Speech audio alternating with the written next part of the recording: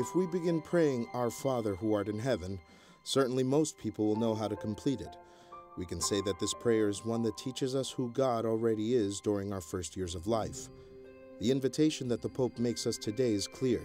It is time to create a new experience with this Father figure of God.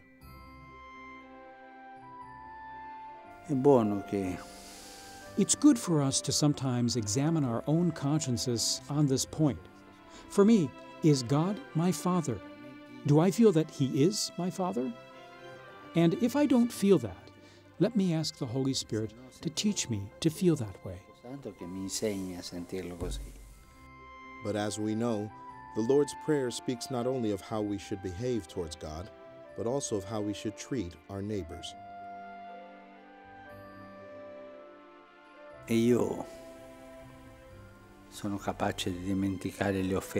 Am I able to forget offenses, to forgive, to let go? If not, let us ask the Father, these people too are your children. They did something horrible to me. Can you help me forgive them?